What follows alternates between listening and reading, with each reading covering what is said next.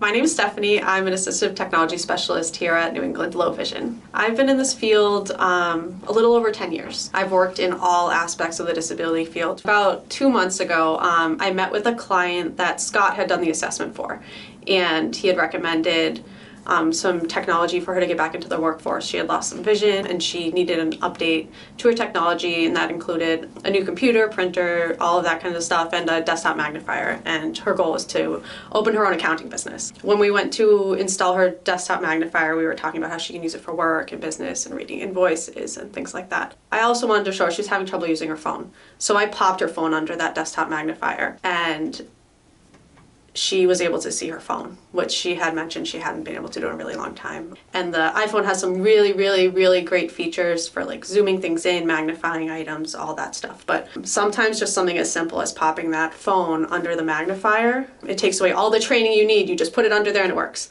And that was really nice to see her, really excited about that. And then also being able to put just a book to read underneath there, because she said she hasn't been able to read for years.